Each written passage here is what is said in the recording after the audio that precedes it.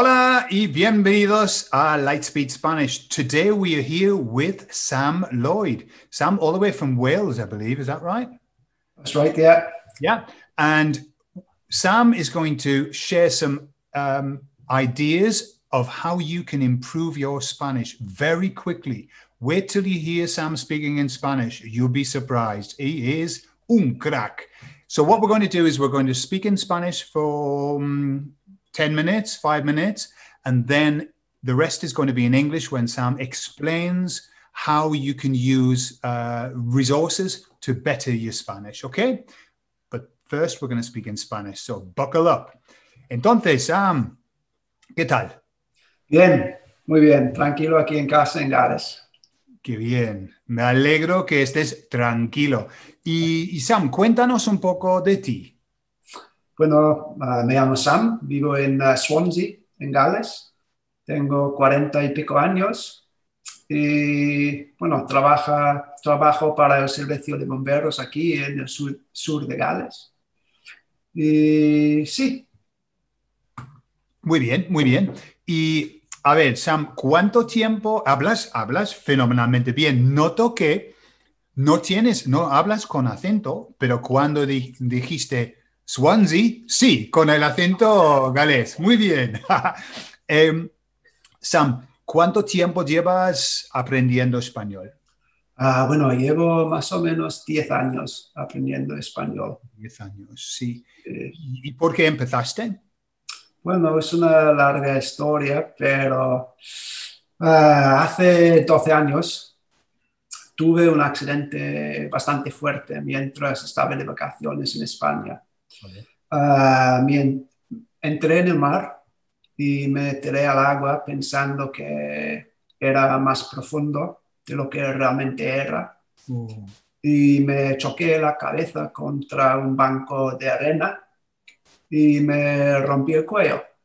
Dios. Y bueno, me ahogué en el mar y un amigo mío me sacó, me dio el beso de la vida y los paramédicos me llevaron al hospital en Palma. Mm-hmm. Y mientras estaba en el hospital, mi madre no podía creer que casi nadie allí pudiera hablar inglés. Y yo le dije a mi madre, bueno, mamá, es gracioso, ¿no? Que los británicos esperen que todo el mundo pueda hablar inglés, pero nosotros, bueno, muy pocos de nosotros, aprendemos otro idioma.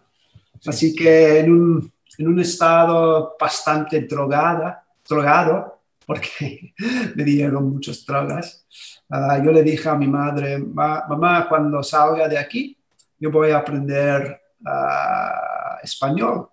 Y bueno, salí del hospital ahí en Palma después de 10 días y entonces tuve que pasar 9 meses en un hospital aquí en Cardiff, un hospital de rehabilitación.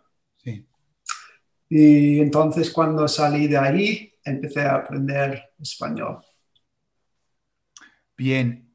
Y mira, yo noto que cuando dijiste voy a aprender español, lo decías en serio, porque lo has hecho en serio. Has hecho un trabajo fenomenal. Porque 10 años en cuanto a aprender un idioma, 10 años no son muchos. Pueden pasar rápidamente, pero parece que tú has trabajado mucho y obviamente has trabajado bien, inteligentemente. Bueno, sí, te digo lo que pasó es que, como tú puedes imaginar, ¿no? Esos momentos eran muy difíciles, ¿no? Después de un accidente así. Claro. Y el aprendizaje de español me dio algo en lo que yo podía concentrarme, ¿no? Sí. Y me dio un focus, ¿no? Y sí, en esos días pues estaba estudiando como loco, como 3, 4 horas cada día, escuchando podcast, intentando imitar, ¿sí? Imitar, sí. Imitar acentos y todo esto. Y sí, pues me encantó y todavía me encanta. Es uno de mis hobbies principales y sigo aprendiendo cada día. Qué bien, qué bien, qué bien. ¿Y cuándo descubriste LightSpeed Spanish? Ah, más o menos 8 años, yo Hace diría. 8 años, sí. Ajá. Sí, Muy bien. Casi desde el principio, ¿no? Creo que, sí, sí, sí, vamos, sí, 9, 10 años, algo así. sí, sí, sí. Qué bien, qué bien. Em, ¿Cuál es tu sistema? ¿Cuál es tu sistema, claro, de aprender? ¿Qué haces? Ah, escucho podcasts, Ujú. compro las hojas del trabajo Sí. y meto las oraciones de cada episodio dentro de una aplicación que se llama Anki, Aquí. lo que vamos a hablar un poquito después, ¿no? Sí, Y para mí es importante la repetición cuando tú aprendes algo, ¿no? sí, Porque yo podría haber comprado todas las hojas del trabajo y tú sabes lo que hace, ¿no? Tú lees y las pones en un armario o lo que sea, pero con una aplicación con Anki están ahí todo el tiempo. sí. Y sí, yo puedo leer cosas que tienen una edad de 8 o 10 años en la aplicación de Anki. Sí, sí, sí. Es cierto, Sam, que he trabajado, he dado muchas clases con muchos estudiantes y he notado que especialmente los principiantes empiezan a ahorrar hojas en Sí, carpetas. Y en mis clases de GCSE que hacía, entraban con carpetas así, pero con 1000 hojas, pero no podían hablar. no, Y es, como dices tú, no es tener una hoja, es practicarlo y practicarlo y practicarlo una y otra vez, miles de veces. sí, como con cualquier cosa, ¿no? Si tú aprendes cualquier cosa, es el mismo, ¿no? Con la guitarra, con lo que sea, que tienes que practicar y repetir las mismas cosas una y otra vez. Sí, sí, no es un secreto, pero se dice, es el secreto, pero no es un secreto. Así No, funciona la mente, ¿no? A través de repetición lo cogemos. sí, sí. Sí, qué bien, qué bien. Pues mira, Sam, tengo que decirte que no solo tu español, sino tu acento es fenomenal.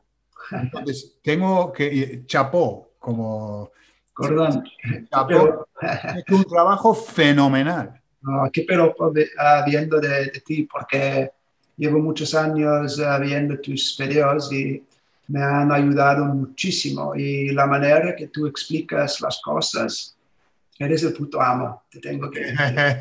Muchas gracias, sí. Bueno, es que es mi propósito, ¿no? Es que estoy aquí para ayudar. Sí, lo haces con mucha pasión, se puede notar. Pues gracias, gracias. Pues mira, Sam, vamos a hablar un poco en inglés ahora sobre el sistema para que todo el mundo pueda aprovechar, ¿vale? Vale. Okay, so very good, eh? You're very good in Spanish, for God's sake. Sam, talk to us a little bit about, I mean, you're a big fan of Anki. I know you do, you listen to podcasts and all of that, but your actual practicing, your big practicing is through Anki. Tell us a little bit about that. Yeah, like we just said, you can have all the best intentions in the world of buying the worksheets and reading them once or twice, but then they go in a drawer. And, it's really difficult, like you say, when people have got so many different worksheets from different podcasts they listen to and to keep going over them and over them again, it's very difficult. So with an application like Anki, which I'm sure a lot of your listeners are already aware of, Yeah. you can really quickly put a whole worksheet into Anki within a few minutes And then that information then is there forever. And, it's free on a web browser, or you can pay, I think I paid £25 one-off payment, and that's it. And you can download it to your phone then. And also I got it on my Mac. And it all links up. So once you drag and drop everything into the application on the computer, it syncs up with your phone. And, you can do your revision every day, daily. You create decks, they're called decks. And then each piece of information that you put in creates a card. And I can share my screen with you, Gordon, and show you. Yeah, talk us through it, yeah. Let's have a look then. So can you see that okay? Yeah, perfectly. So here's my Anki, and here are my different decks. So this is my Spanish deck. And just by clicking add up here, I can whiz through one of your worksheets, and I can highlight whatever I want to put in, drag it into there, drag the English in, and that information then is in Anki for forever. Another one here. So what I used to do when I first started was I'd go through all the different worksheets which I bought from you guys and other podcasts which I listened to, drag them all in, and then you can close this box. And if you click study now, you can, these, they come up, whatever you've written in. And I always read them in out loud, so you can practice your accent as well. And then when you click the button down the bottom, it tells you what it means in English, because that's what you've put in on the back of the card. Right. And you just work through it. And I mean, like this one, the last time I reviewed this one was probably 4 months ago. Yeah. And you just sort of continue like that and build up your deck. And like I was saying to you earlier, I think I've got about 10,000 sentences in Anki at the moment. Wow. And that's what I wanted to tell you as well. Sort of like with repetition, say you're having trouble with the subjunctive, for example. You can type, I quite like this dictionary, Spanish Dict. Spanish Dict, yeah. I'm sure a lot of your students already use it. So if you click on the examples with tuviera, you can just, you can copy these and pop them, drag them into Anki. Yeah. And, you can put loads of them in there. And, if you're having problems understanding some of the grammar, when you're seeing it all the time, I think you kind of just sort of absorb it. It just sort of, when you're seeing all the examples, it helps you understand it a little bit more. And can I ask you, so do you have the option of having the Spanish first and then deciding what the English is, and then having the English first and having to work back to the Spanish? Yeah, you can do it however you want. And also, for example, you can drag something in. You can highlight the important. You can highlight the subjunctive part in red or whatever. You even got the option of recording what you want to say here. Cool. Si tuviera más hombres como tú en el departamento, you can save that. You want to say here. Si tuviera más hombres como tú en el departamento. Sería una mierda de departamento. And I think it's a brilliant tool, and I think it's definitely helped me with my Spanish and just helped me remember things. I wish I had it when I was in school with all the subjects I took for GCSE. Absolutely. Yeah, that's excellent. Thank you very much for that, for sharing that. I've been aware of Anki, and lots of our students actually worked when we did Victor's Adventures, the book. lots of our students club together and put the book into Anki as well. Ah, cool. I have no idea where it is. It's in there somewhere. It's in the ether. So yeah, I mean, you know, it's like with the latest book that we've just released, I wanted to do something where I could get people to also remember, because reading a book's great for understanding, but then the understanding has to be taken into the practical doing. So we just put all of the prepositions into flashcards. So they've got a flashcard base that they can just go through and repeat. And I mean, it's the essence of Anki is just that flashcard of, do you know this, or what is this, isn't it? And it's just this repetition. Yeah. It's funny. Some days I think to myself, oh, I haven't seen that card for a long time, or I wonder how you say that, and it will pop up that day. Like I'm not sure where the algorithm's doing a little bit of magic in the background. In fact, it happened today. One of your cards popped up. It was a story about Sergio, and Sergio oyó un ruido detrás de él y cogió su raqueta de tenis o algo así. Sí. In one of your stories, and yeah, that popped up, and I was like, wow, what a coincidence. I'm going to be speaking to Gordon later, and that's popped up today. That's not Anki, that's the universe coming into play. Yeah, that's completely right. different. Yeah. Very good. You know, looking at what you were doing and looking at how clearly in 10 years your Spanish is at an extremely high level, right? Look, that doesn't happen to everybody. Lots of people have spent lots of time, lots of years learning, but they haven't managed to get to this fluency level. Yeah. I think one of the issues is obviously what you're saying is you dedicated a lot of time to it as well. It isn't just saying, you know, saying I've been learning for 10 years could be anything. Yeah. 2 hours a week for 10 years, you know, and you're not very far, or 50 hours a week for 10 years. So it all depends on how much time you put into it. But what would you say, for somebody who really wants to get to grips with Spanish, how many hours a week should they dedicate to it? I've got a few friends who are learning Spanish as well, and I just keep telling them, you've just got to do a bit every day, like 10, 20 minutes a day, and you'll see the results. You'll definitely see the results. I think too many people sort of focus on the end goal of becoming fluent and, you know, speaking perfectly, but it's really difficult to arrive at that point. And, you know, I don't feel I'm there myself yet, and I say that genuinely. You know, I'm learning every day and, you know, improving all the time. Yeah. But I think sort of you should like sort of take pleasure in making little, you know, gains and having a little conversation and do a little bit every day. And I think Shakespeare captured it beautifully when he said, I think he said something like, things won are done, life's joy lies in the doing. So, you know, just really enjoy practicing and having little conversations here and there, and you're going to advance if you keep at it.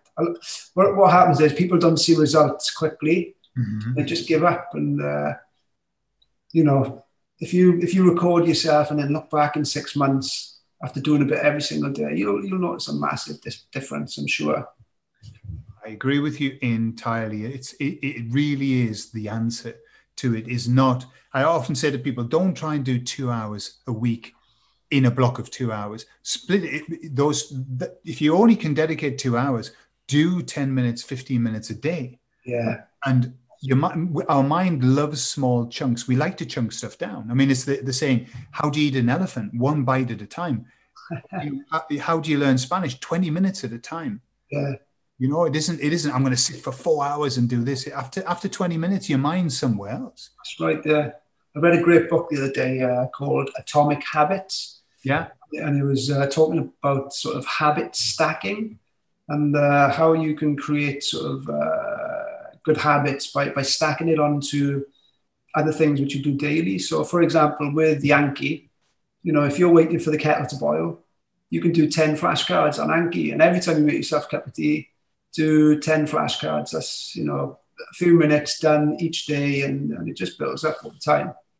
Absolutely. And that's another key thing. I actually called it piggybacking. You piggyback your learning onto something that you've got to do. For example, you know, how many people walk a dog? Yeah. While you're out walking the dog, you listen. How many people drive 20 minutes, 30 minutes each way to work? All of that time. So what you do is you don't have to create new time. You just have to utilize the time that you're wasting in your life. Exactly. Yeah. When I used to drive back and forth to work, it was sort of a 40-minute drive each way. And I just used to listen to podcasts all the time. Your podcasts, other podcasts, just have them on in the car, and it just makes a massive difference. Yeah. You're filling that dead time, aren't you, with something positive?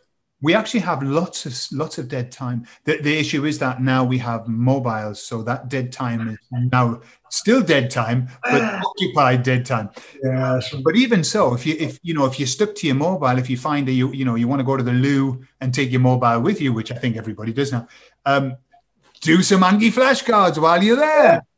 Yeah, that's right. Well, listen, Sam, that has been excellent and brilliant information. I'm sure everybody feels very encouraged by it as well, to show that you can do it. And if you can do it and you've used this system, then people just need to follow. You don't have to invent anything new. You just have to do what other people are doing. Find it successful. Yeah, that's right, Gordon. There's sort of like I read the other day. There's two types of people in life. People who see other people doing something and they say, "I wish I was able to do that." And then the other type of people see people doing it and say, "Well, if they can do it, I can do it." It's not impossible. Absolutely, yeah. What did they say? If somebody else has done it, you can do it. And if nobody else has done it, you can be the first. And you've got to start somewhere as well. My French is terrible, but I know that if I keep practicing, that one day I'm going to be half decent at it. Yeah, absolutely. I had a conversation with my son. He's learning the violin amongst other instruments. And he was saying, I thought it was going to be easier. And I said, look, I promise you. And it was, as you were saying, I was hearing my own words, which I said to him, if you just do 10, 15 minutes a day in 1 month, I promise you that you will be far better than what you are. And it'll be far easier. And it's the same with Spanish. I promise people that if they do 10 minutes a day, 15 minutes a day, every day, in a month, they'll see a difference. In 6 months, a vast difference. Yeah, definitely. I agree. Yeah. Okay, Sam. Well, thank you very much. Vamos a terminar en español, coño. No, gracias a ti, Gordon, por todo lo que haces con Cynthia. Pues increíble. Y de nada, es nuestro placer. Estamos aquí, ¿sabes?, para hacer eso. Y muchísimas gracias, Sam. Te deseo mucha suerte con tu francés también y que sigas, hablando español tan bien. Y por cierto, tú has dicho que en tu opinión no has llegado, ¿no? Todavía tienes cosas que aprender después de 10 años. Sí. Yo estoy en el mismo lugar. Yo tengo toda la vida por delante. Yo no he llegado en ninguna parte. Como se dice, es un maratón, no una carrera, ¿no? Claro. Entonces, muy bien. Sam, entonces, espero hablar contigo en el futuro otra vez, ¿no? Sí, me encantaría. Vale, hasta luego. Gracias, Gordon.